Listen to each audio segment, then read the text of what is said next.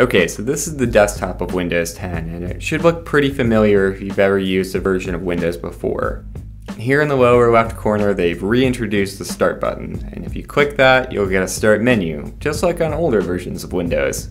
From there, you can access any program on your computer. Another new feature of Windows 10 is Cortana, a virtual assistant that can help you create reminders, find stuff on your computer, and a whole lot more. Cortana can also use your computer's microphone to hear and answer basic questions.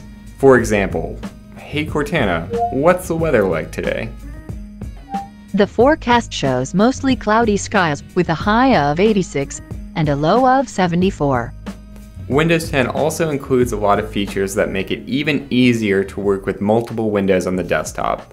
For example, the new Task View feature lets you quickly see all of the windows you have open and choose the one you want. You can also create virtual desktops, which allows you to keep different windows on different desktops and stay even more organized.